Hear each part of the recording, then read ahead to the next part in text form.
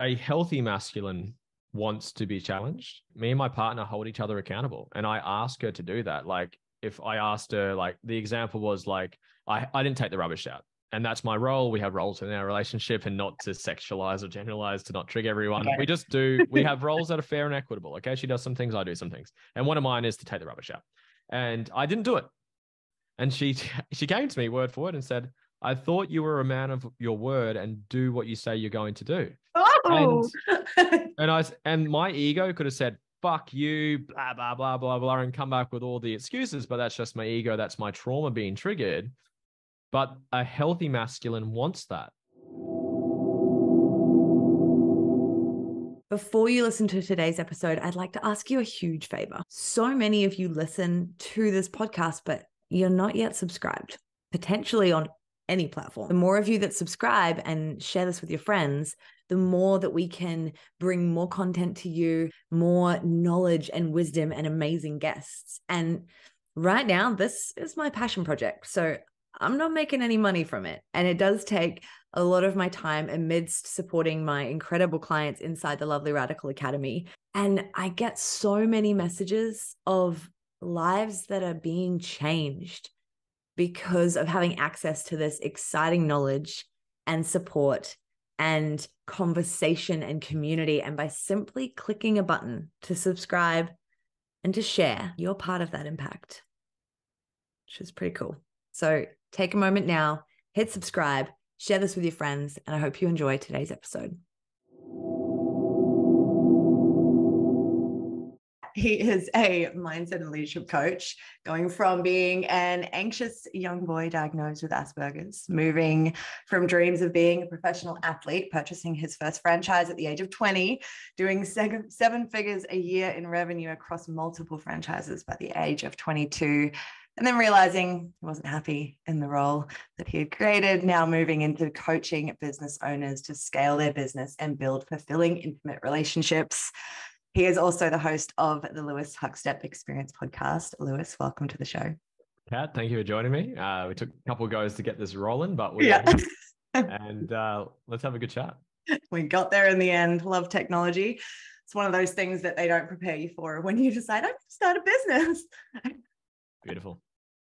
So I know we have very similar missions, and I believe we've both built many layers and levels of skill set and knowledge around helping people with business and relationships and health. And so I'd love to hear a bit more about your story. Like, where were you back then, and what was the turning point that inspired you to self-develop and build this life you have now? Beautiful question. I think every time you tell your story, you tell it a little bit differently. So I guess the short version of it is I had a lot of struggles mentally and emotionally when I was younger, from anxiety to lack of consciousness to social anxiety to depression.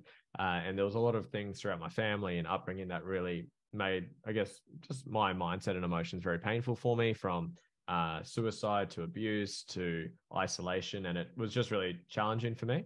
But the things we go through shape us into what we love and what our purpose is and what our dreams and desires are. So it's all happened for a reason. I was going down the professional athlete route, so it was very much my outlet. So rugby league, for anyone that understands that code. So was playing that for since I can remember, since I think like 4 or 5 years old.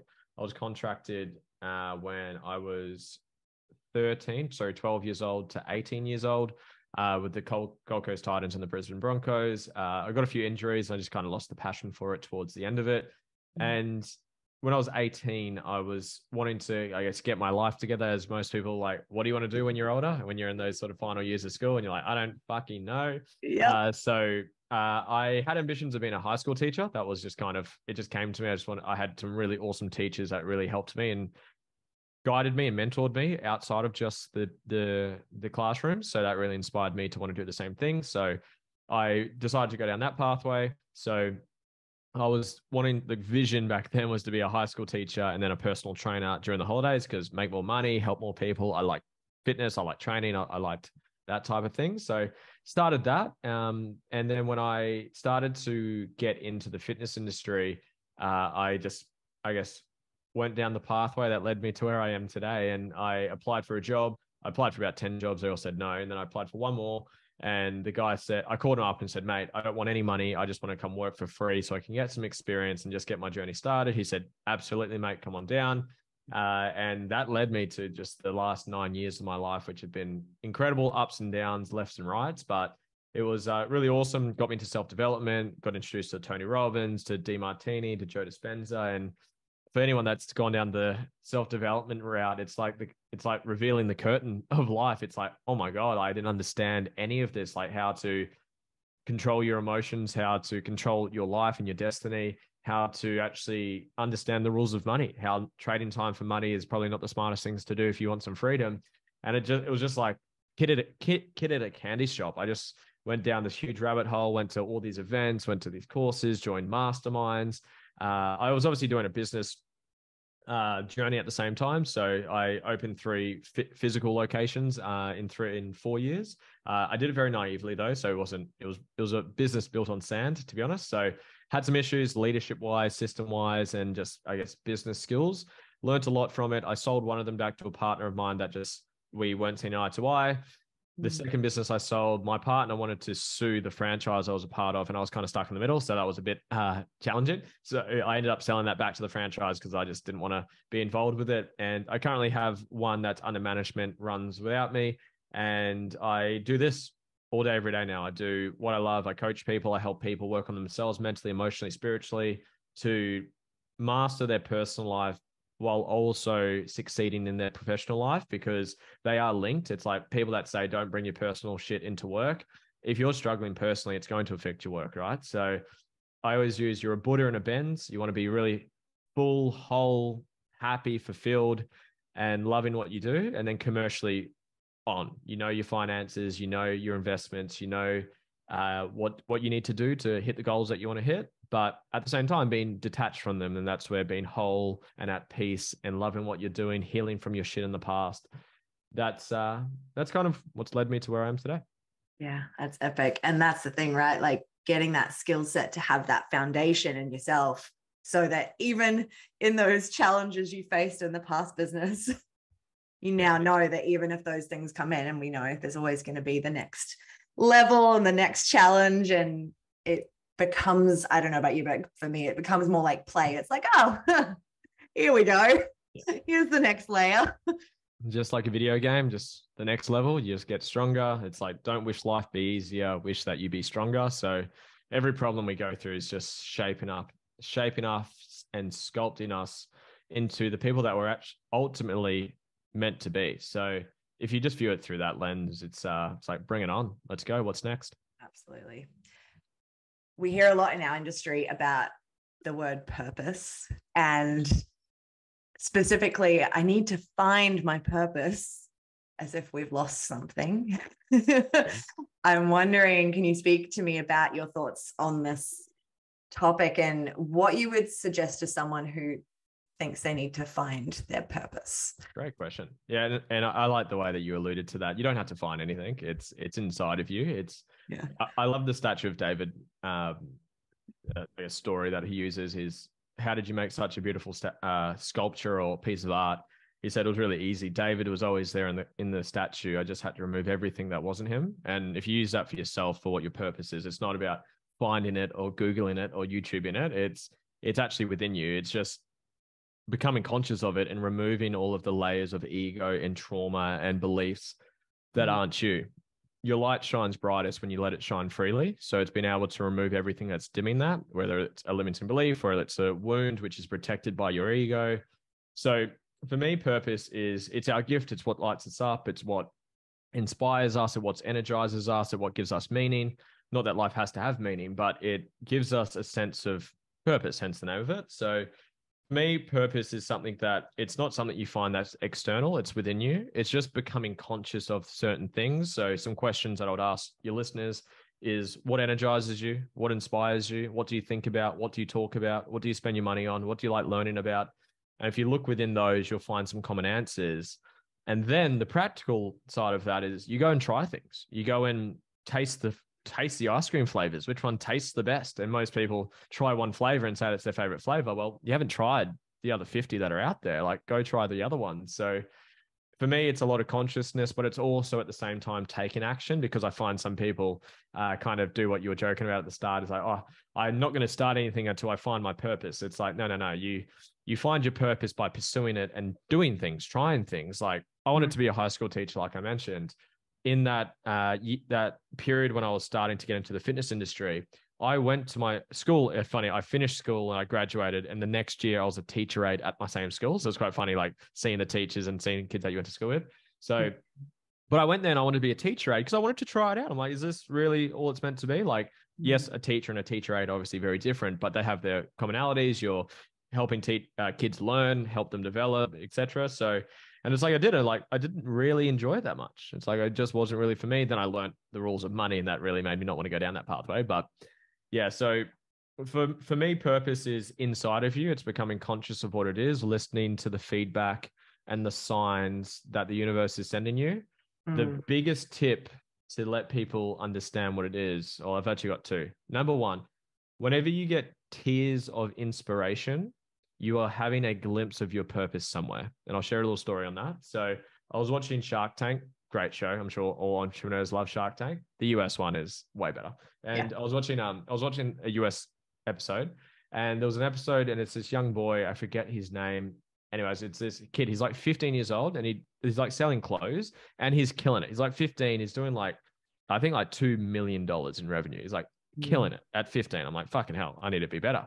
And he's doing the pitch and all that stuff. And then Mark Cuban, who's on the show, one of the Sharks, he's like praising this kid, but he's giving him a lot of coaching and mentorship. He's like, look, don't be about this, focus on this, do this. You're doing a great job. You're amazing. You're incredible. Keep growing. And he was just giving him all this coaching, mentorship, and guidance. And I was getting teary watching it. And my partner looks at me, she's like, what the fuck's going on with you? We're just watching TV. He's like, I'm so inspired right now. And so when you have those moments, ask yourself, what specifically is making me feel like this? And for me in that situation, it was Mark mentoring and coaching this young boy. So coaching is my purpose. Coaching is where my passions lie. So find what inspires you, where you get the goosebumps, where you get the teary eyes, when you feel amazing, and find the common trend that's happening there. And within that, you'll be able to piece together, what do you love? And then set a mission that allows you to hit a big goal within that. And then you've got something to go chase and go build and go reverse engineer.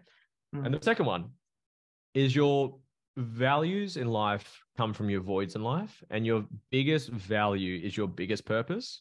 So the question I ask my clients is, what was your biggest void and pain in your upbringing? So if you had a lot of pain around, for me, consciously, emotionally, mentally, having lack of guidance, lack of mentor, lack of someone to help me through my dad, just wasn't the dad that I needed, but he was the dad that I did get given, which was exactly what I needed. He wasn't there for me the way I needed back then. I was lacking a coach. I was lacking a mentor. I was lacking the tools of my conscious emotions and mental health. So again, if you go back to that Mark Cuban example, there's an example of the opposite of what I had. So whatever your biggest pains and voids are will give you the greatest purpose. The greater the pain, the greater the purpose. So when you can lean into that and actually heal through it, because once a trauma is healed, it gives you purpose. Once a pain is actually processed, it gives you energy to do something about it. If you haven't healed it, it just triggers you and sets you off, and you stay in a bit of a cycle. But once you've healed through whatever pain you've been through, parents, relationships, abuse, abandonment, the list goes on. Once you've healed through it, it's your greatest gift. It's your greatest source of energy. Because when I think about my greatest pains from my dad, my upbringing, my social and mental and emotional pains I went through, when I think about that, I don't need fucking motivation. I don't need a coffee. I don't need someone to check in with me to make sure I'm on track. I want to fucking do something about it. And that's where the greater the pain, the greater the purpose. So those are my views on purpose as a whole. I love that. And I love how you mentioned it started off with an interest in teaching, and in a way you are teaching just in the way that was meant for you specifically. And it was similar, like 10 years ago, I wanted to help people feel better through yoga, and I wanted to be a mom. And 10 years later, it's like a lot of other things happened. Like, you know, you went off down the path of the exercise industry and did all of that, which might not have seemed related. And I'm sure it all molded together what you do now. Yeah. And so it's like following those breadcrumbs, even if sometimes they don't make sense, right? And I had a client recently say to me, she's like, "You're like mothering all of us and our children." I was like, "Oh, okay, cool." Very, very cool. Yeah. Another buzzword we hear a lot about is healing, and you touched on it a bit just then. Whether it's healing from breakups or healing from past trauma or healing from sickness or mental illness or something someone did to you in the playground at 5 years old. And while I was on a healing journey for many years, I felt like I'd been convinced I was in this state where there was something that was broken or something I needed to fix. And in the end, for me, it was quite simple. The solutions wasn't easy. It was quite simple.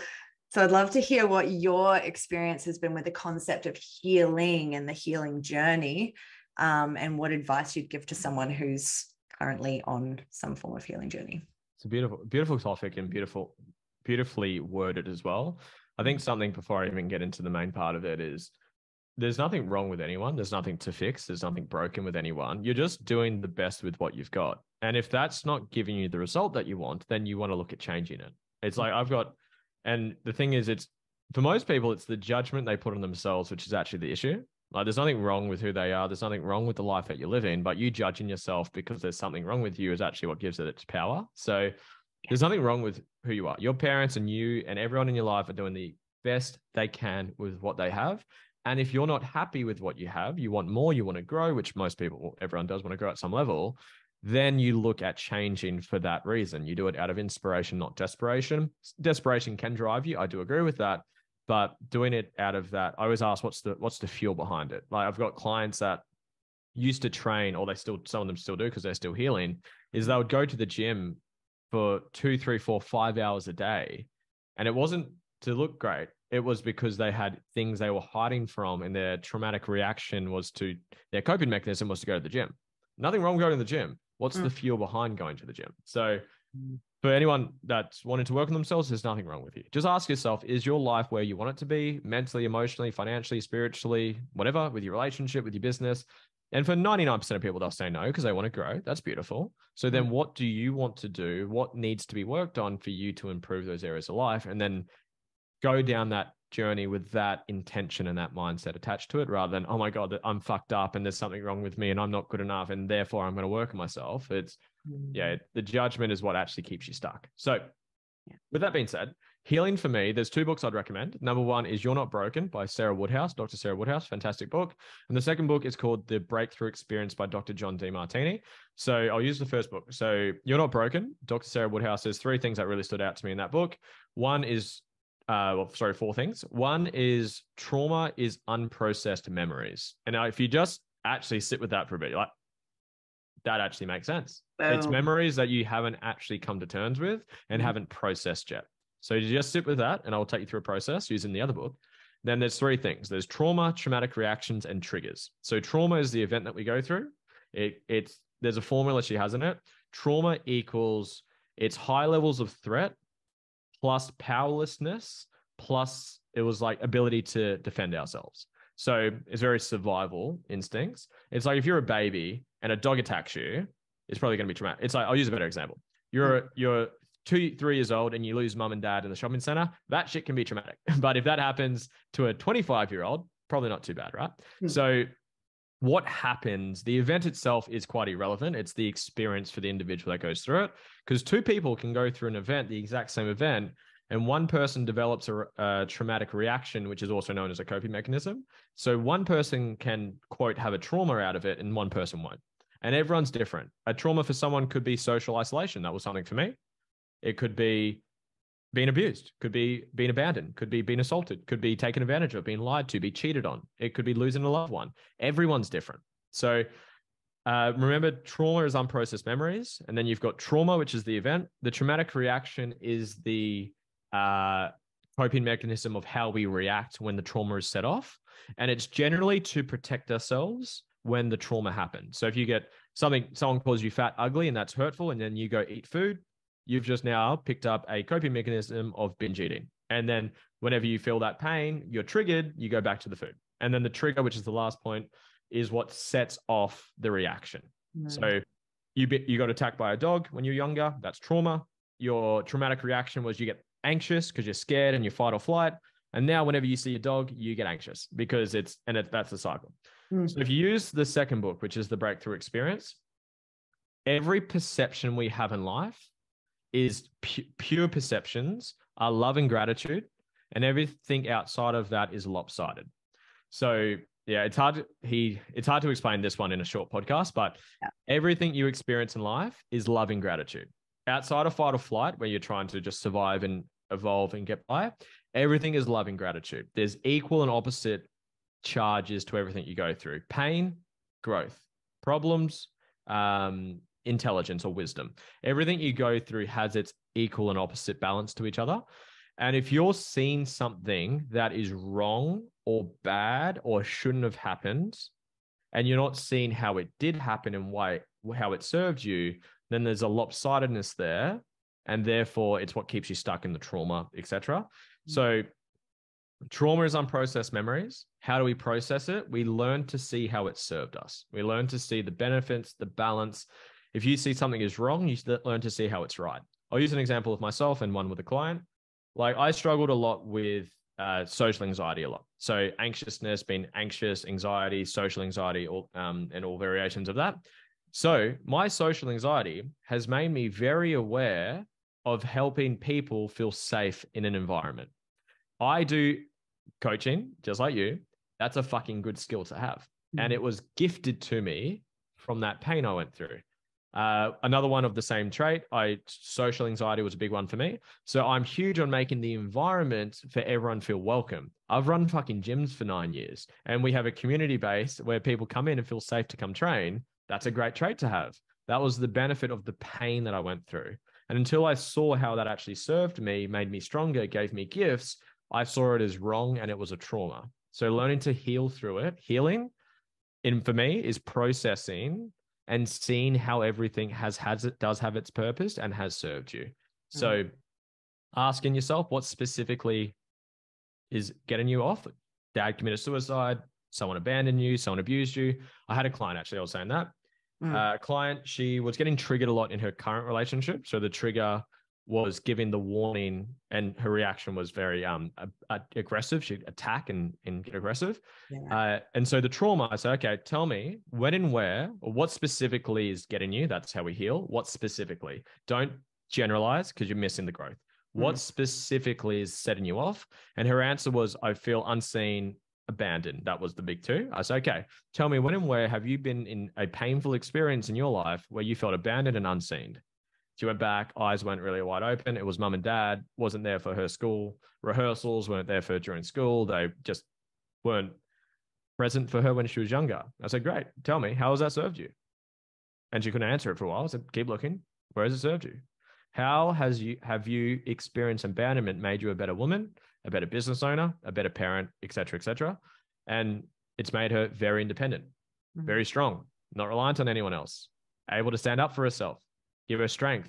And she's an independent business owner, turning over $500,000 a year, single parent, looking after 2 kids, goes to the gym every single day. She's very strong and independent. Where the fuck do you think that's come from? From being abandoned. What if you had the opposite? What if your parents bubble wrapped you and did everything for you? You wouldn't have the fucking strength that you have today. So it's just learning, even though this can be touchy and sensitive and hard topics for some people, it's just going in there and say, look, how has it served you? And there's certain questions I go through. There's a process I go through. What's the specific trait? Where do you do the same thing? How has it served you? Who sees the opposite trait in you? What's the downside of the opposite trait? And you just balance that perception until you can see equal upsides, equal downsides, and be grateful that it's happened.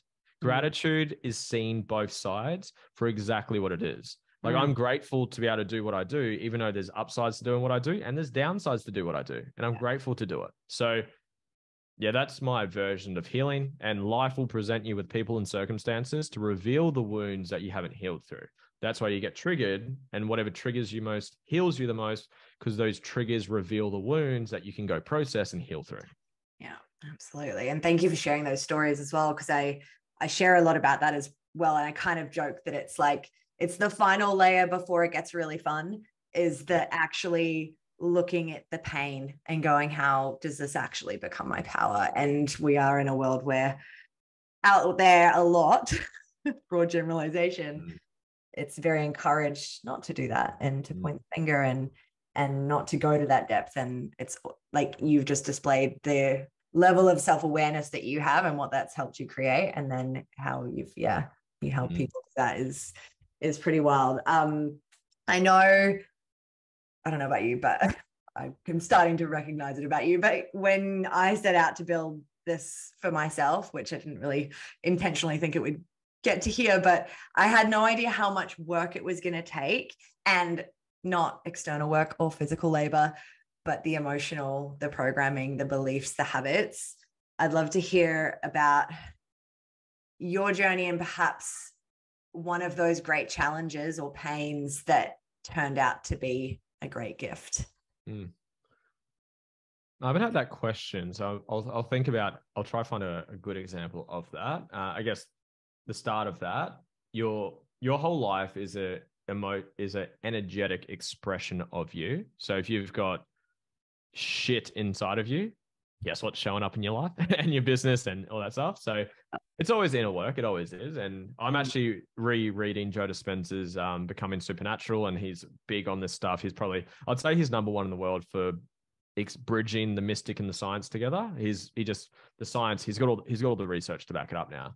So for me, it's whenever I am working with a client or obviously working on myself, it's always look at yourself first. Like, why is this showing up in your life? What's the benefits of you doing what it is that you're doing? Why? And I always look within. It's driving a car with the handbrake on. People drive a car and they put their foot on the accelerator, goals, hustle, hustle, hustle, hustle. And then they've got a handbrake on of they don't think they're worthy. Yeah. They're not good enough. Success is hard. Money is evil. And they're taking all this action, working, grinding, doing sales and doing what they're doing, but they've got this like underlying issue in them that's never going to allow them to grow and exceed. I love the quote that you're being the best version of your limited self. You're trying to grow, but you've got this like glass ceiling on yourself of I'm not good enough, I'm inadequate, success is hard, I'm not worthy, whatever it may be. So I guess it always comes back to that. While I'm speaking, I'm trying to think of a good example for me. Like, I can't think of necessarily one like climactic example of this. I'll share a funny story. Actually, I did a video on this the other day. So this is a story. It does link into it, but you'll get the point. So I was in a mastermind and I'd paid a lot of money to be here. Money I didn't have. I was like, I need to learn. I need to grow. I need to learn the skills. I need to figure this shit out. It was $44,000 a year to do a fucking mastermind. I'm like, mate, the business is barely making that profit. How the hell are we going to do it? But me and my business partner said, we need to do this. We need to make this happen. And I'm grateful that I did it. And I'm on this table and there's like 10, 15 like business owners, 20 years experience doing hundreds of millions of dollars. I'm like this, I think I was 21 or 22. And I'm just like, yeah, like fucking hell, here we go. And anyways, how they do the mastermind, you write down your business, what you're doing, what your pain points are, what you want to work on and all that stuff.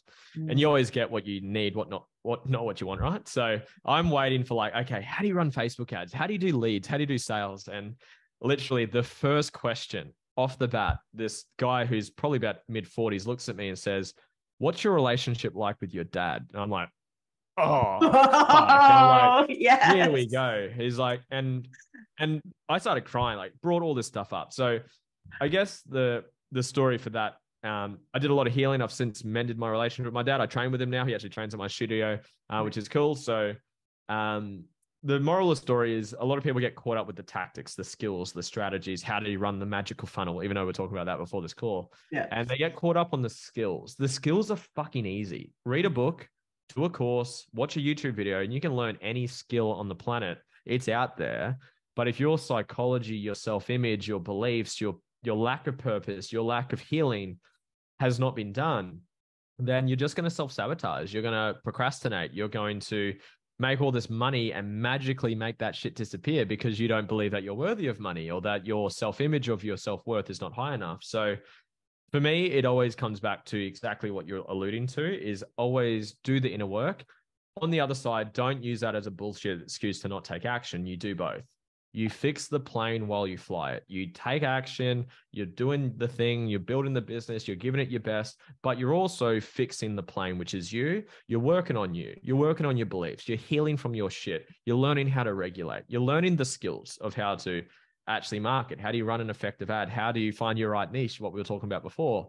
So for me, it's definitely both, but everyone says it's 80-20, 80% mindset, 20% skill set. So I just find most people lean more towards the skill set because it's more shallower. It's not as deep and personal and emotional as saying, what's your relationship like with your dad? And again, you get what you need, not what you want. So yeah, that's just one of the examples, but I'm just trying to think of other ones that came through. Like, well, I love that you put that example of driving with the handbrake on and mentioning the thing about your dad, because so much of the time we are, whether we're consciously or unconsciously, holding on to resentments, holding on to stories about a parent from another parent, whatever it is. And I don't know about you, but I resisted starting my coaching practice for years. I was doing other businesses because I was like, I don't want to deal with other people's problems because I know that triggers all the stuff I haven't dealt with yet. And I haven't figured out how to do that. And I don't know if I can do both at the same time. Yeah. And, eventually I got enough tools to be like, at least now I know how to shift my stuff quickly so that I can show up and serve. But it's such a powerful thing, I think, in any business, because as soon as I had really addressed any old resentments or pains, everything shifted, including money, which I know we're going to get to. But yeah, there's so much power in the shadow or the darkness or whatever we want to call it. Yeah, 100%. You brought that up. That's awesome about your dad.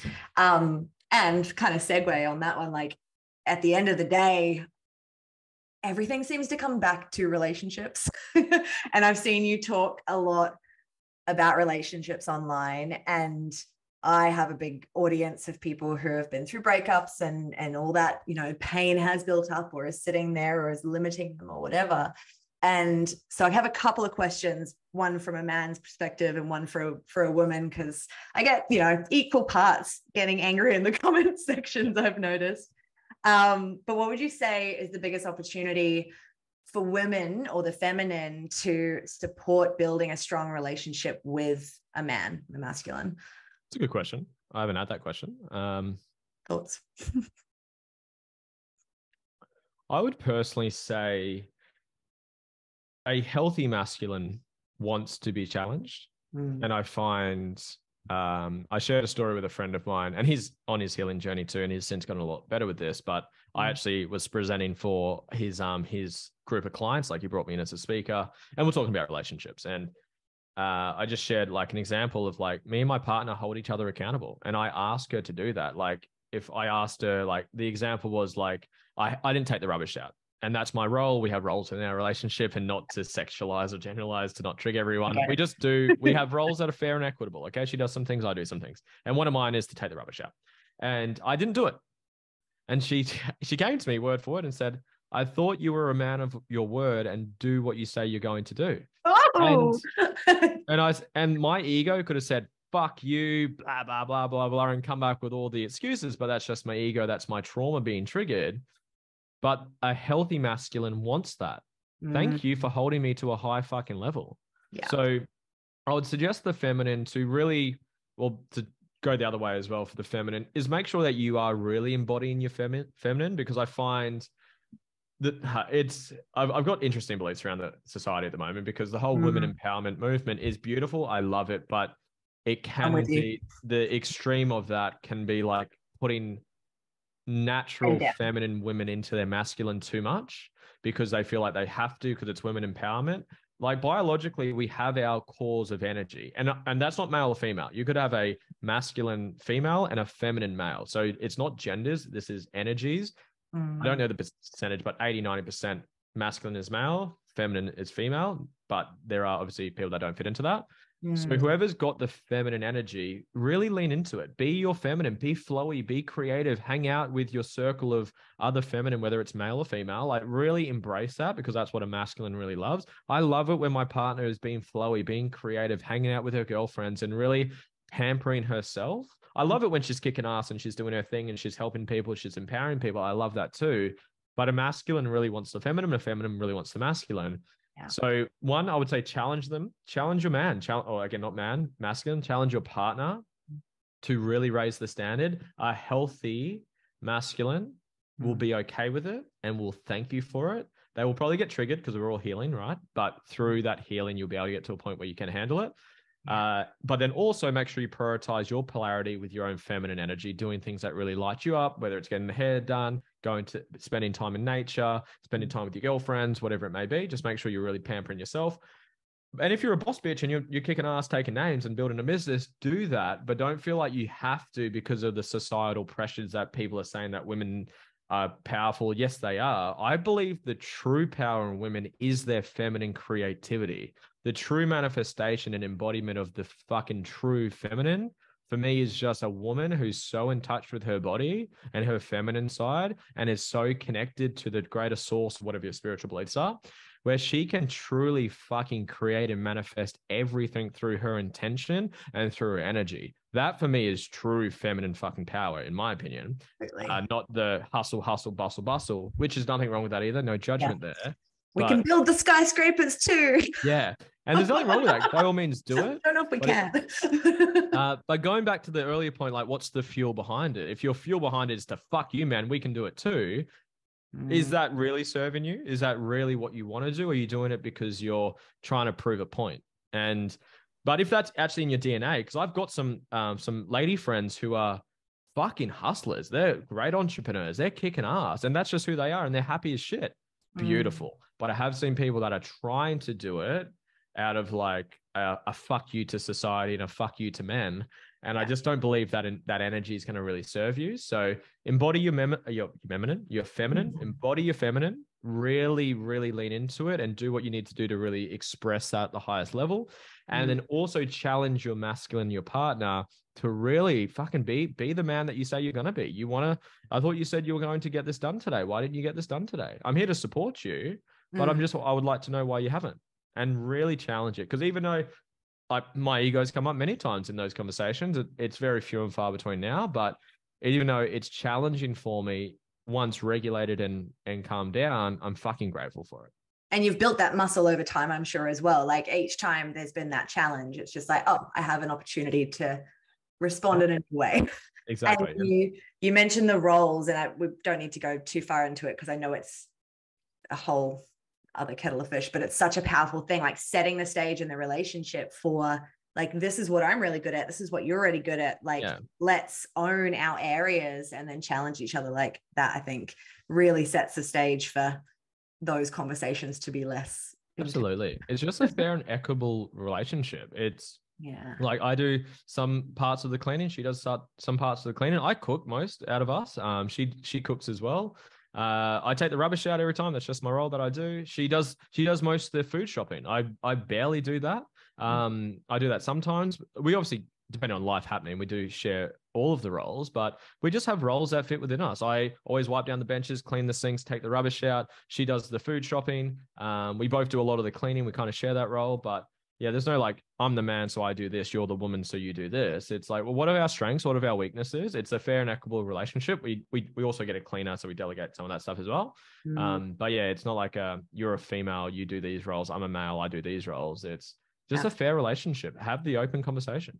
And like there might be two people coming together. And I know I learned a lot about this from Elena and Grant Cardone. I don't know if you big fan. Much mine, but I love them. And she talks about this in her book, How to Build an Empire, about knowing your role. And she's like, and it doesn't mean that it's the woman in the kitchen and the man bringing home the bacon. It could be the opposite. Like, and I do know many couples where the woman is the breadwinner and the man's actually doing everything. He's doing all of the tech behind the scenes. He's looking after the kids, but he's also like, it's still masculine, it's still feminine, but it's knowing what your skills are. Like if one's good with money and one's not good with money, vice versa. Like, absolutely. They should own that area of life for everyone to win.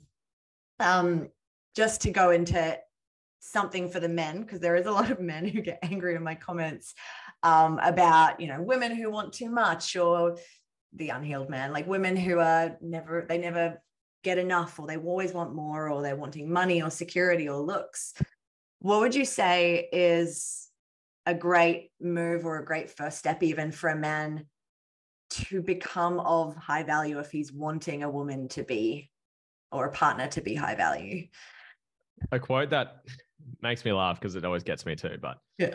words only hurt you to the level that you believe them yourself.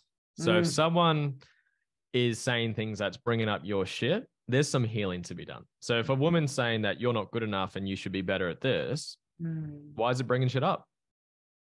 Is there truth to that? Do you believe that you're not good enough? Do you believe that you're inadequate? Do you believe that you're not good with your money? So I always look for the balance. I always look for the gratitude. Where's the balance to what's going on? So that would be my first recommendation.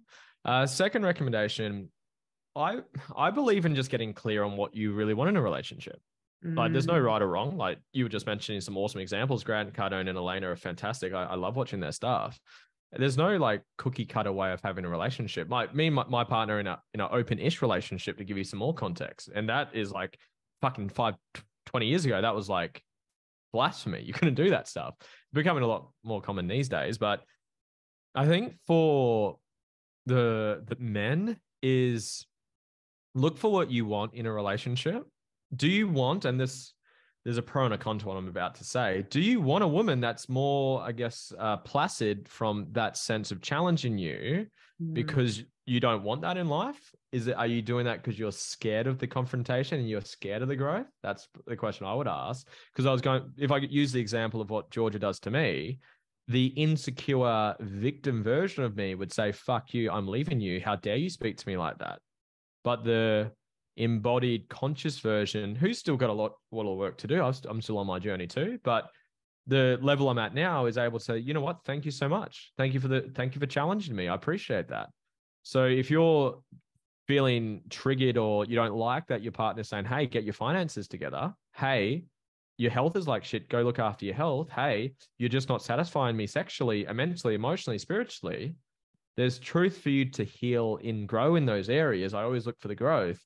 But are you putting a square peg in a round hole? Are you actually just not compatible for what you guys are after? Are you looking, and is it the right fit for you to have, you're more of the breadwinner, like you're saying, and you're looking for more of the stay-at-home mum who's just going to look after the kids and keep the house in order? No judgment. I'm not saying feminine male roles here. Might be the other way around. So one, I would always look for the growth. And why is that triggering you? Is there truth in what they're saying and that's pissing you off? That's your shit. Go work on it. Secondly, like, what type of relationship do you want? Like, there's Alex Hormozi, Layla Hormozi, if you follow them, they're probably another awesome power couple to use as an example. I know they use the example of a cheerleader and a quarterback. So you've got a quarterback, is your partner is on the field with you, and that's might be business. So you're doing your business careers together. You're building a business, you're building an empire together. Elena and Grant kind of fall into that category as well. And then you've got the cheerleader, where, again, not man or female, but one of the partners is the breadwinner and the other partner is a full supporter. And you might have that structure. No right or wrong. There's benefits to both of those. But find the type of structure that you want. What type of relationship you're looking for. What I always do, vision, purpose, mission, values, purpose, mission, vision. So what's your vision? And what does your relationship look like in that vision? Intimacy, connection, communication, spirituality, finances, travel, health, whatever.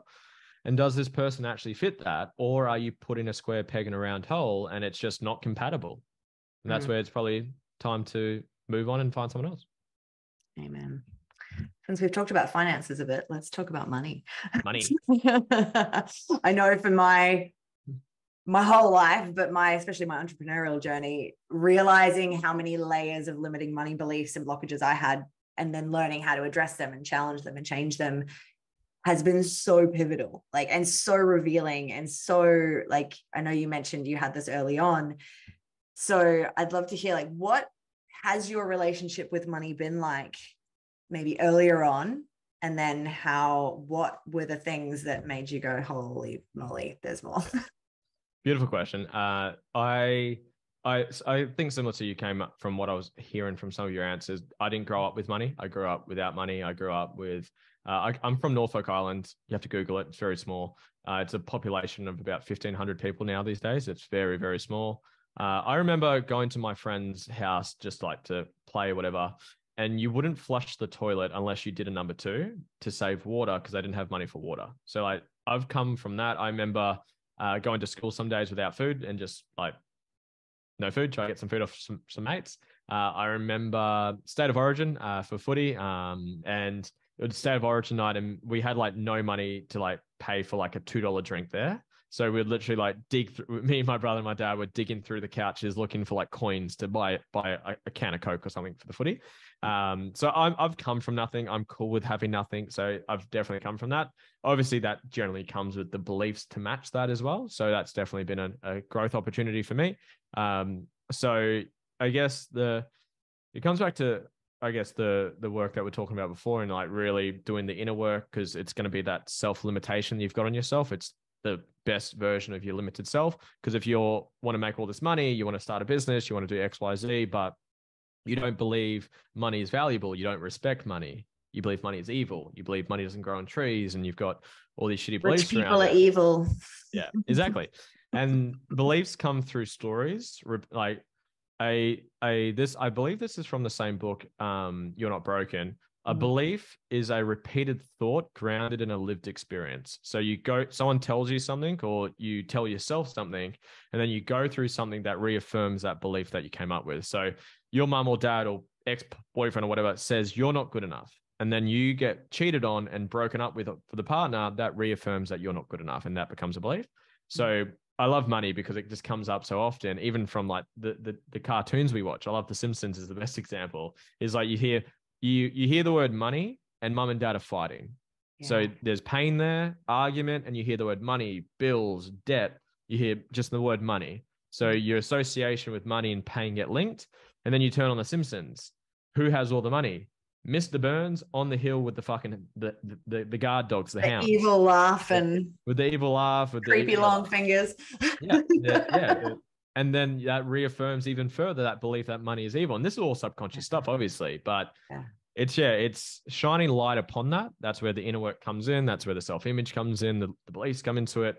And yeah, the work does more work on you than you do on it. So as you pursue goals, you're going to attract people and circumstances to reveal those parts of you that you haven't worked through, which is the beautiful part to work through it. Like by me chasing my purpose and chasing my vision and chasing the goals that I have, I'm going to attract people to trigger me. I'm going to attract a partner that calls me out on my shit and challenges me to be better. I'm going to go through a legal issue and brings up, like I went through a legal journey last year, and there was a lot of insecurities come up through that. Like I had some legal issues with my family, and there was some pain around that for me growing up. So like that brought out a lot of my shit, but it gave me the ability to heal through it. And then, like we said, those problems make us stronger. They give us skills. They give us growth. So yeah, it kind of ties into a lot of stuff that we are talking about. It's look at your beliefs. Don't drive the car with the handbrake on. You can, it's just very fucking exhausting. So look under the hood of you. Look at your beliefs. Look at how you value things. Look at your relationship with things. Just ask yourself right now, what's your relationship with money? How do you view money? What is money to you? And just look at what answers your subconscious mind comes up with. And are they empowering or disempowering? And then if they're not empowering, that's great. Rewrite them. Find someone like you or someone like me that can help you rewrite those. And then you take more action. And then the next shitty belief comes up, and then work on that. And you just continue that over 5, 10, 20 years. You're a fucking completely different person. Absolutely. And yeah, money was such a fun one for me. I remember someone once asked me, and it pissed me off, like, what's the best thing money's given you? And I was like, oh, like, so like, I didn't like it because I was like, what do you mean money's given me? Like, money is bad, it's evil, whatever the story I was running. And now it's like the pivotal thing that I do most days. I'm just like, oh my God, I have my friends. I have my life. Like, I actually wouldn't be alive if it wasn't for money, because my parents wouldn't have been able to, have me. Yeah. And there's so many things I think that we can be grateful for that money has given us. So I'd love to hear what is something that you're grateful to money for. I think my answer to that, it's a very Tony Robbins used quote, like money just makes you more of who you are. If you're an asshole, you're a bigger asshole. If you're a giver, you're a bigger giver. So for me, money is just resources. There's a book, it's behind me on my shelf that you can see. It's called Change Your Thoughts, Change Your Life by Dr. Wayne Dyer. And he talks a lot about detachment and detaching yourself from the neediness or the need to have goals, to have status, to have accumulation, to be good enough, to be loved. We are perfect exactly who we are. We came into this world with nothing, and we will leave it with nothing as well. And we are everything that we need to feel full, to feel whole, to be perfect exactly who we are. Money is just the way we've set up this weird country, or not weird country, weird world that we live on, of how to exchange for goods and services and how to grow wealth. And like 1,000 years ago, or longer than that, a couple of thousand years ago, none of that existed. We just foraged off the land. We just grew, evolved. Parts of the world where it kind of still doesn't exist. Yeah, there are actually. And they're happier than most of us. Exactly right. Exactly right. So, Matt, I'm grateful for being able to use money to give back. I'm grateful to invest into me, to work on myself, to just give me the opportunities to express myself more on a bigger level, on a bigger scale. Like, that's how I view business, to be honest. Business is just a vehicle for you to share your gift with more people. So by having a good machine from lead, sales, marketing, cash flow, all that stuff, just allows you to impact more people, touch more people. And I love it's an analogy that Hormozy Alex uses really well. It's like you're playing a game of poker, and depending you're at the table of life, and depending on what cards you get dealt and how you play your cards, you will accumulate a certain amount of chips, which is money, which is status, which is achievements, which is cars, which is houses, which is whatever. And you accumulate, and you do well, and you work hard, and you play your cards well, and by the end of it, you have a lot or a little or in between. And for 100% of people, at some point, the Grim Reaper will come tap you on the shoulder and tell you your time's up. You can't take your chips with you. You got to push it all the way back into the middle, and it just gets distributed to everyone else. And that continues over and over and over again. And if you use that kind of visual image of that's what's happening with your money, regardless of what you achieve, regardless of what you do with it, your status which is all ego, which is something I'm very passionate about, but it's everything you achieve doesn't matter. Like the amount of money in your bank account doesn't matter. It in 1,000, another Alex Hormozy one he uses, he made a status about the Queen. It was like 6 months. Yes, I saw that. Yeah.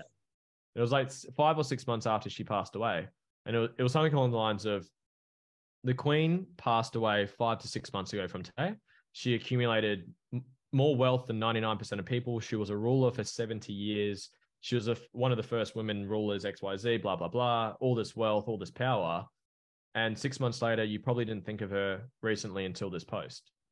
So everything you achieve doesn't matter. Everyone's going to forget about you. You're going to fade into the history books. The purpose, in my opinion, the purpose of humanity is to evolve, to leave the world better than where we found it. And then we all play our role within that greater purpose to help people evolve. You do that with your work that you do with your clients. I do that with the work that I do with my clients. You'll do that with kids if you have kids. I'll do that with my kids when I have kids. And you just repeat that for millions and millions of years. But for the small stint that we're here, the fucking car you drive or the amount of dollars you got in your bank account, it's not going to make you, not going to make you better, not going to make you any more worthy than anyone else. It will make you have a better lifestyle if that's what you're after, but it's not going to make you better than anyone else. So that's kind of my views of money. I ask everyone this because one of my biggest drivers is helping people be the leader of their life, whether they're leading one child or whether they're leading a corporation. But what does leadership mean to you? I've actually been down a little leadership rabbit hole, actually. So in the last couple of months. So for me, leadership is one of the biggest conversations. There's so many facets of leadership. So it's actually from the same book I was referring to, Change Your Thoughts, Change Your Life. It's all about Taoism and the Tao and how to live by it. And there's one of the quotes that really resonates with me is the ocean attracts all to it by staying below it all. So by staying below everyone, you attract everyone to you. And that's, for me, has changed my whole view on leadership. Like, I used to have a facade of the leader as the charismatic, confident decision maker, control freak, making decisions, firing people on the spot. And they're like, it's all about them. They've got the spotlight on them all the time. Yeah. Where humility and actually letting other people take the spotlight and take the fame and take the successes and take all the accolades, for me, is a huge part of leadership. Some other parts for me, leadership encompasses is a leader builds other leaders. They doesn't build followers. A reflection of a good leader is a reflection of their leaders that they've built. A leader allows their team to heal and grow. A leader makes everyone around them better. I've got like a little sort of cheat sheet for my sort of lessons of leadership, because it's actually one of my biggest pain points in my business journey at the start was my leadership skills, which was a lack of confidence, a lack of self-esteem, and a lack of understanding of what a leader is. Because you'd see like movies like The Wolf of Wall Street, and that's your version of leadership, right? So so leadership's been a big learning curve for me. For anyone that wants to dive down leadership, go read John C. Maxwell, The 21 Irrefutable Laws of Leadership. Go read Simon Sinek. He's got heaps of books on leadership. Leaders Eat Last, Start With Why. They're all good. And read Jocko Willink, Leadership Tactics and Strategies and Tactics, and also Extreme Ownership. They're kind of my big influences with leadership. But yeah, leadership's a big conversation. I'm still working on my leadership. We all are. But yeah, be a better human being. Working on your level of emotional intelligence, being able to stay neutral and regulate, being able to heal through yourself and be a better version of you. That's leadership. So yeah, it's a big conversation, but that's kind of my views on leadership. I love that. So tell me, what's next? What are you excited about? What's coming? As much as we've been speaking about the inner work, I'm actually quite excited for more of the tactics that have been putting together. So I've been doing a course lately on how to build a sales machine for my business, because I love what I do and I've got some fucking insane results with clients, but now it's about building a business to be able to help more people. So I was saying, like, I finally finished one of my pieces of my funnel yesterday. So I'm excited to put that together. So yeah, putting a bit more tactics for me. So just putting that together. I'm actually looking at selling that third gym. So it's a bit of a crossroads for me. So it's a bit of an end of a chapter for me. So that's 9 years I've been in the fitness industry. So I'm really, really keen to wrap up that chapter and sell that business. And I guess just keep working on me. I'm constantly learning, constantly working on my shit and becoming a better version of me. So become better, help more people, and enjoy the ride. Yay. Amazing. What an epic conversation this has been. Thank you so much for coming on and sharing your stories and your knowledge. Thank you so much. Been great. And for those tuning in at home, you'll find all the ways to connect with Lewis and myself in the show notes, and we'll catch you all next time. Thank you.